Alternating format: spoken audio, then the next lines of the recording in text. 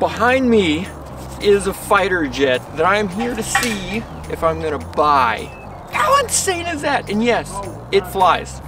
This is nuts. I got an email from a guy that said he saw something on Facebook Marketplace and immediately thought of me. And I clicked on the link and Mike Faber, I hate you, because I'm now on my way to the airport to go to Memphis to go check these planes out. The guy told me it was his dad's, I guess. He had passed away and these airplanes were his. He was a big warbird guy, which is why I got my sweet warbird shirt on. He's now looking at possibly selling one of the airplanes. Maybe more than one. We'll find out when we get there. What I do know is that none of them work the way they are. Go figure, right? Because this is Jimmy's World. This is what we do. We're gonna head to the airport, head to Memphis, and then we got to take about an hour and a half, 2-hour drive south to go to the middle of nowhere, Mississippi, to go look at some sweet old school fighter planes, warbird type stuff. Time for an airport montage.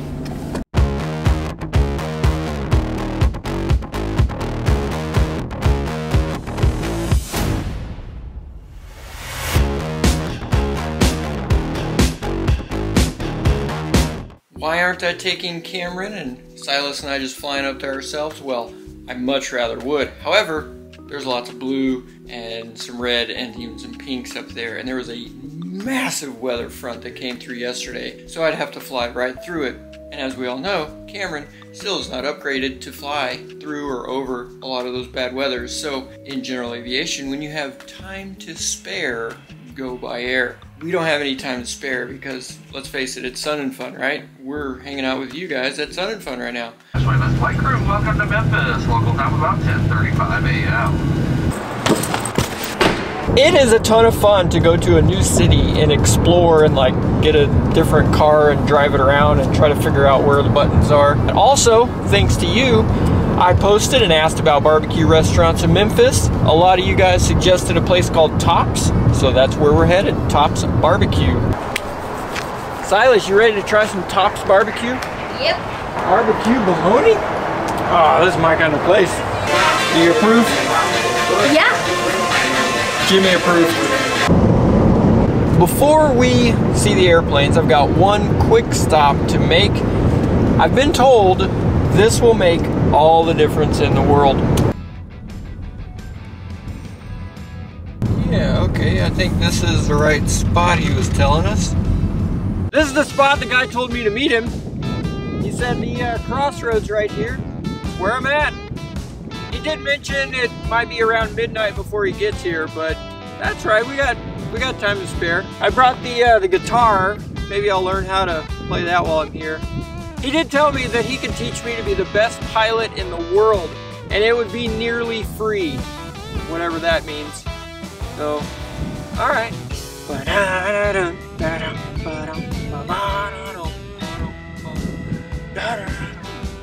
Check out what hotel room number we got. Is that awesome or what? This is a very secure location. Let's see what we got. Good morning. Good morning. James. Warren Long, nice to meet you, sir. Good to meet you, yeah. Morning. Morning. Vernon Riggs. Good to meet you, Vernon. Hi, James. Come on into the monstrosity. Oh, got a bonanza going. We got a Apache back there. Well, you guys got all kinds of good stuff. Comanche right here. They got nice planes. Is that yours back there then? Yeah, that's our 56 TC. Oh, that's right. That was the 56. That's the Baron. Yeah. Yep. And a Skylane.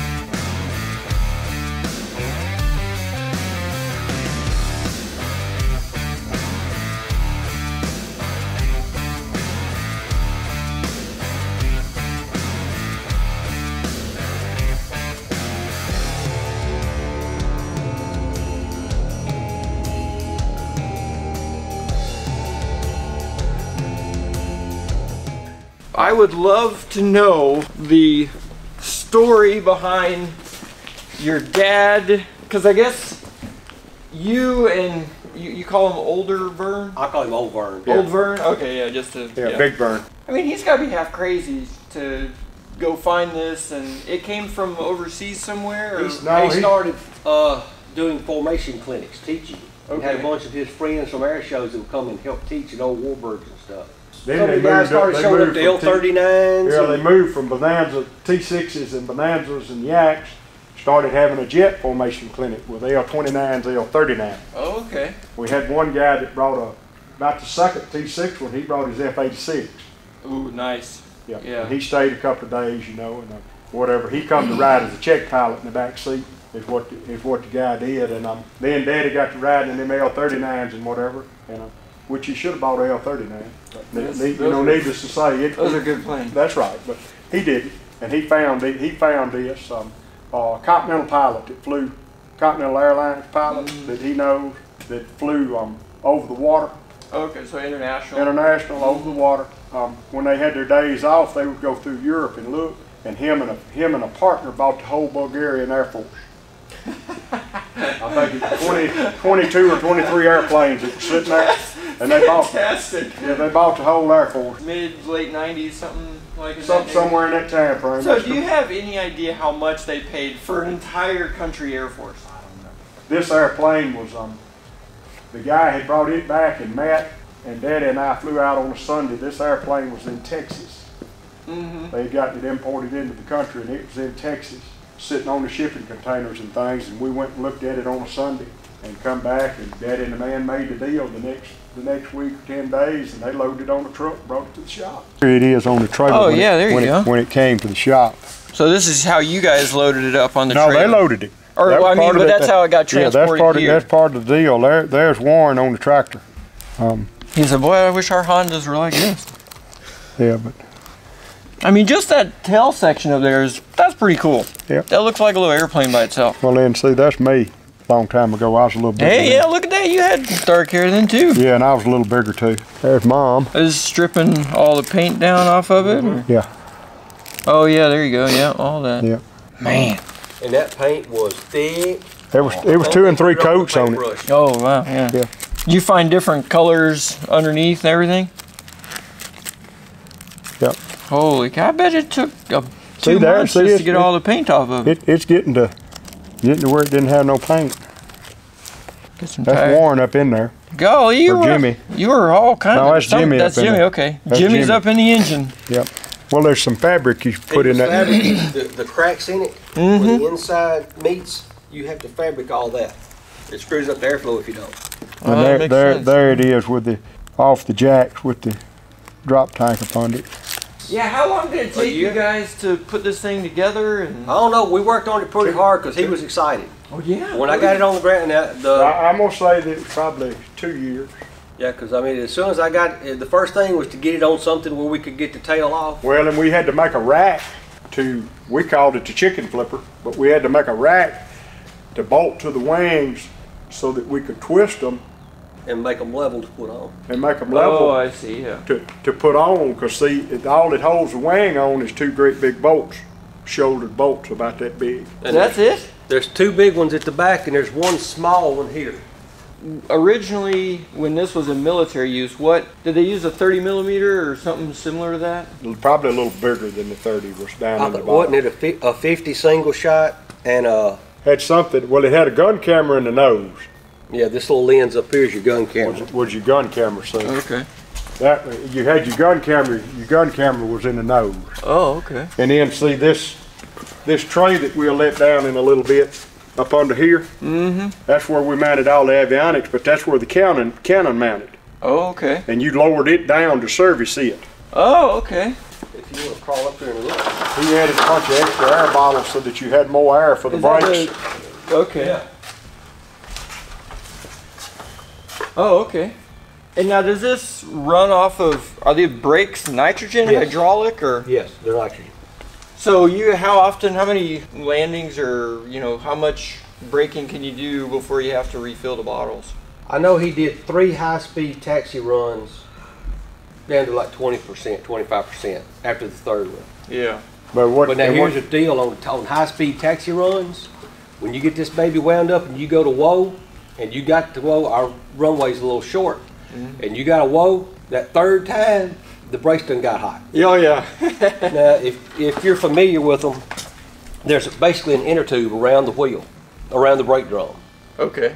And there's square brake pads, and there's like 15 all the way So around. it goes all the way around that disc. Mm-hmm. Or is it it's a a drum? drum. Oh, it's a drum, so Yeah. it goes out like this. Yeah. Oh, okay. Yeah, I see it here. And I don't know if the 17's the same or not, but what happens is when that rubber bladder inflates, it pushes all these pads out against this drum, and you see how thick it is. Interesting. Okay. So And the nitrogen just inflates that bladder, correct. expands those pads against the drum. And you vary the pressure with the control stick. That makes sense. And see, here's one of your fill bottles here.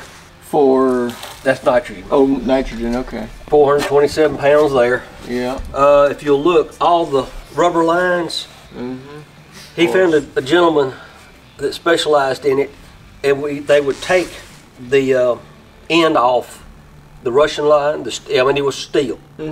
They took it off, and he silver solder brazed, whatever you want to call it, that end to an American end, so we could put these Teflon braided stainless lines on it. Oh, I see. Okay. And it's all AN fittings now. Yeah. Okay. So if you have to replace a line, you just get a standard US AN fittings. What you're doing. Okay. And before it was what, like metric or something? Yeah, we'll see where they're screwed on to the actual brake. Those do it- adapters. they use a See, he basically made an adapter here.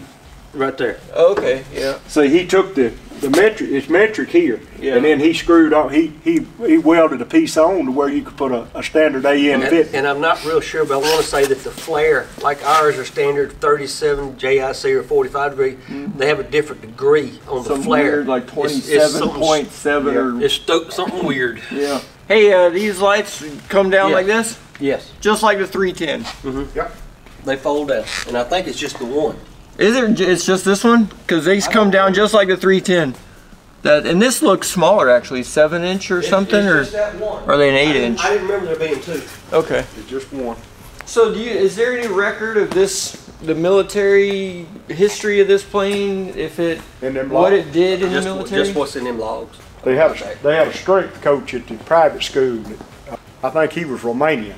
Him and his wife. I got him and Daddy together, and Dad paid them, and they translated a bunch of the stuff out of the logs Oh wow. so that you could see times and on certain things to do like that. And he said that this airplane originally was a single seat fighter.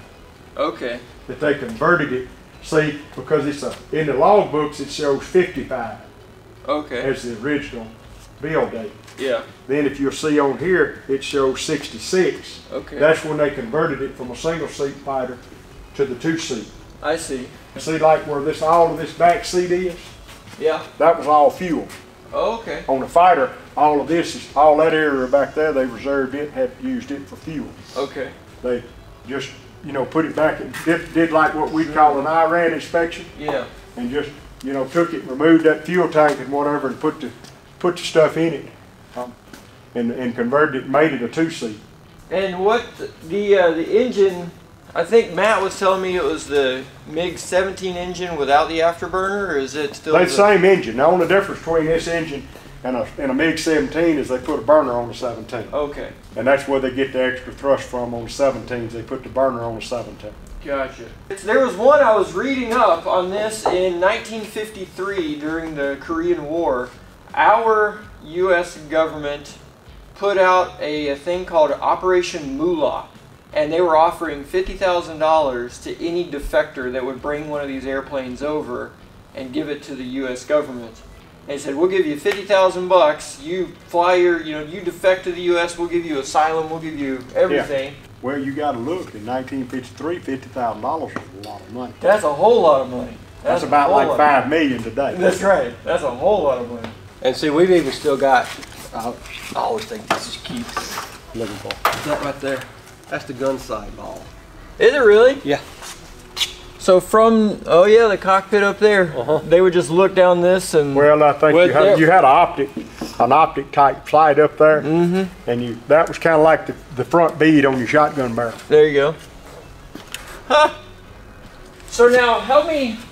These were auxiliary fuel tanks, right? The whole How time. much fuel total does this thing hold with the aux tanks? 210 there, 75 in the backs. And then the other one's 100 and something, isn't it? Morning, man. 200 gallons internal.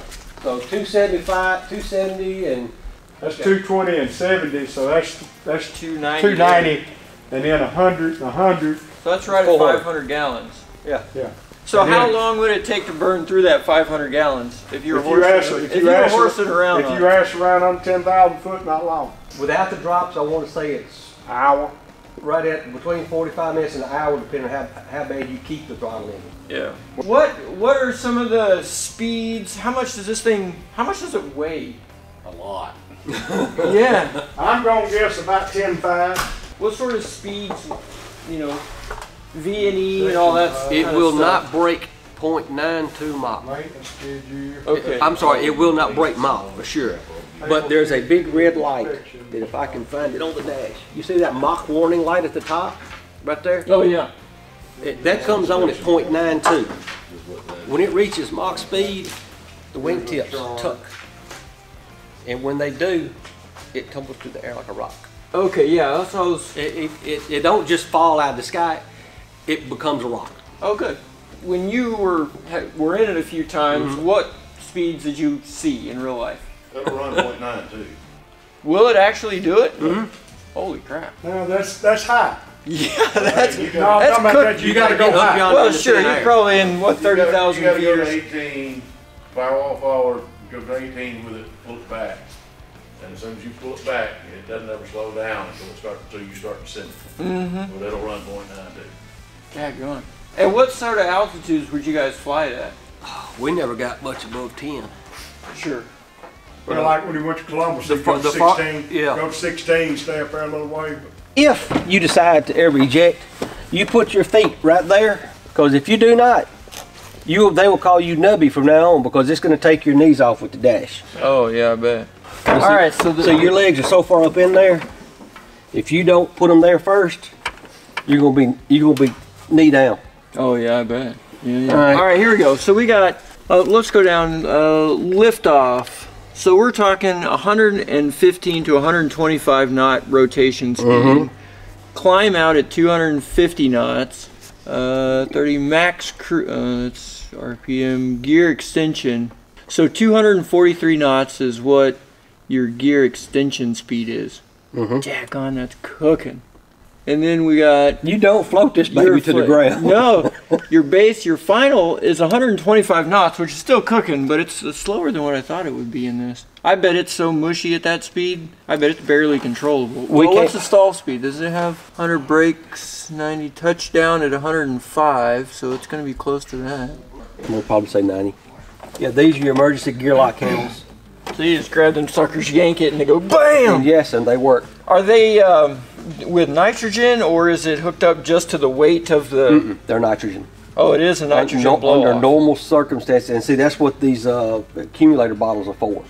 One of them I think is for the landing gear. The other one is for flaps.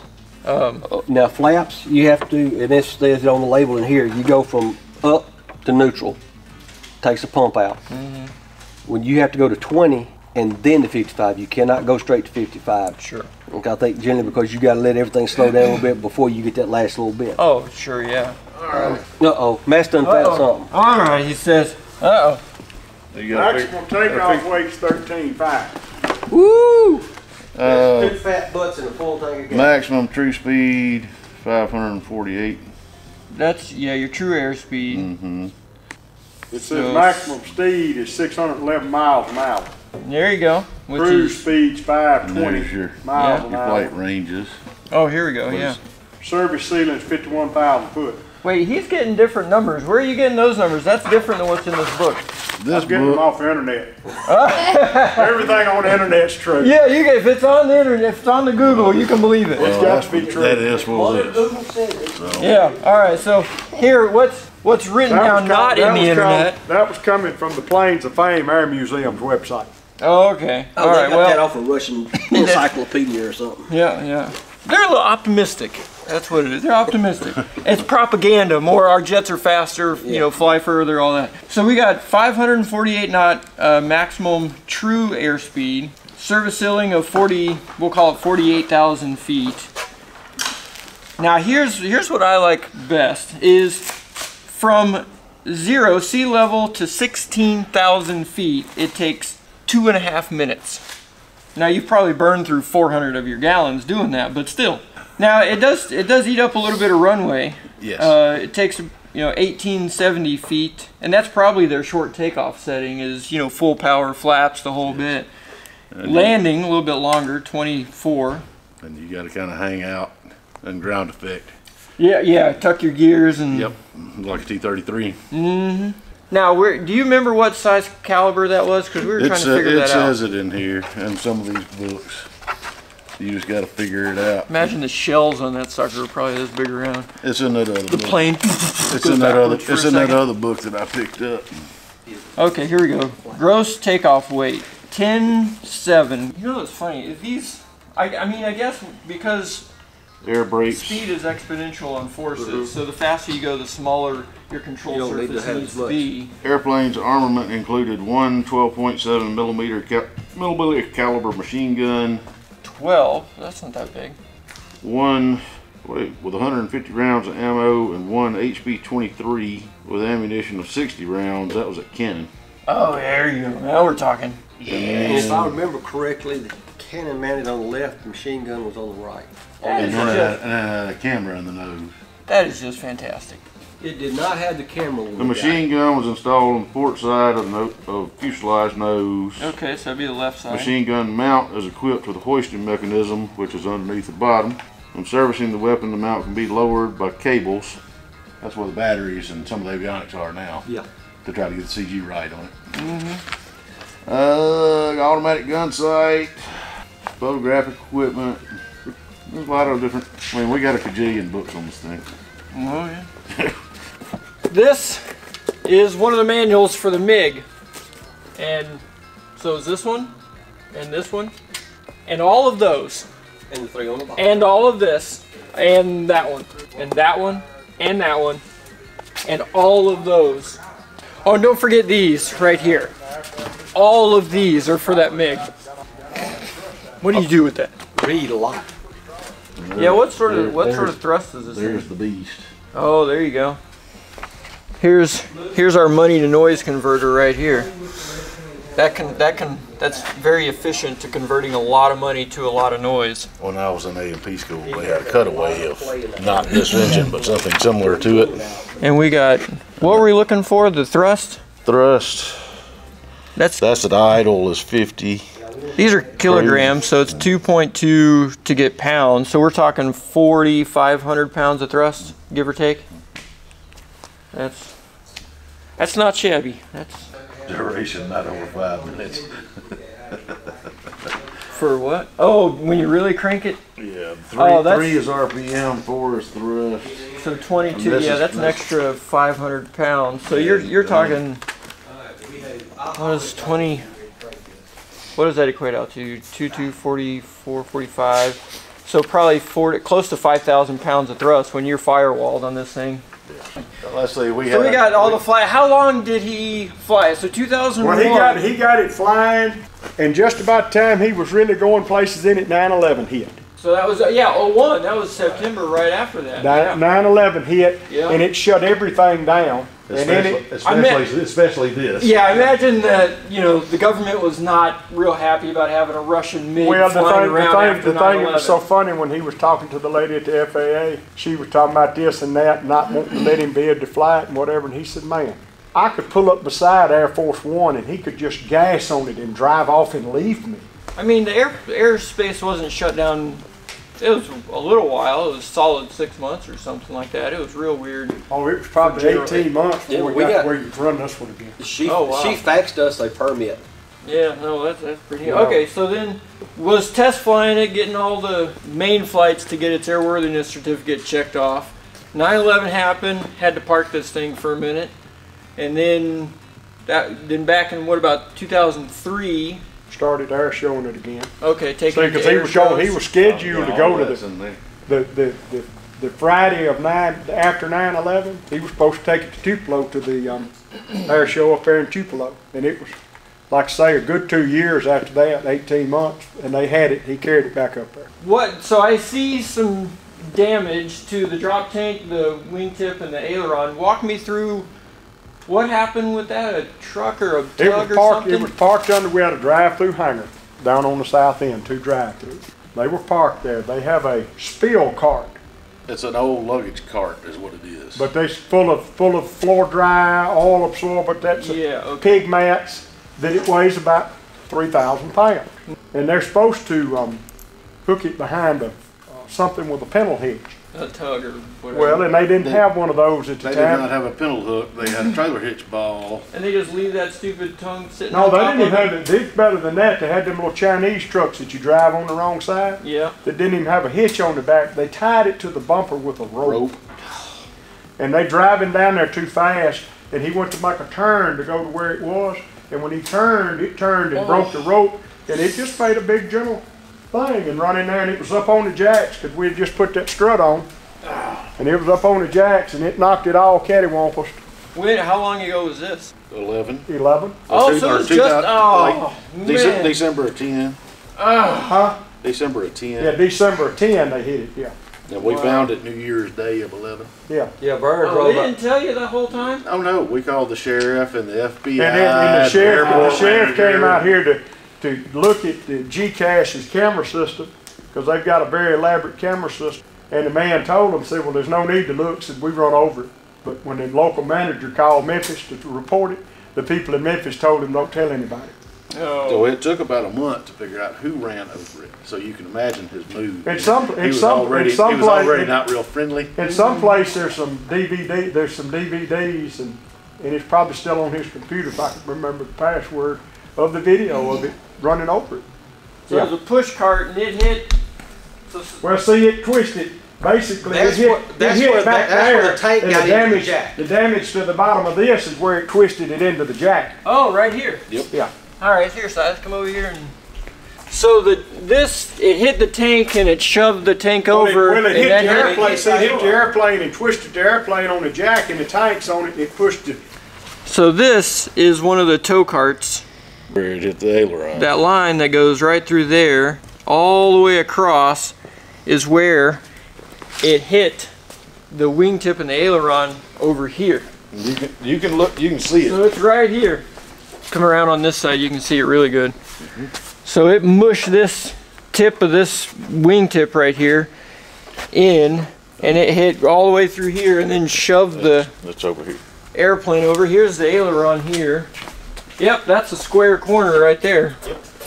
Right there. You can see that line right there is that line right there. Yep.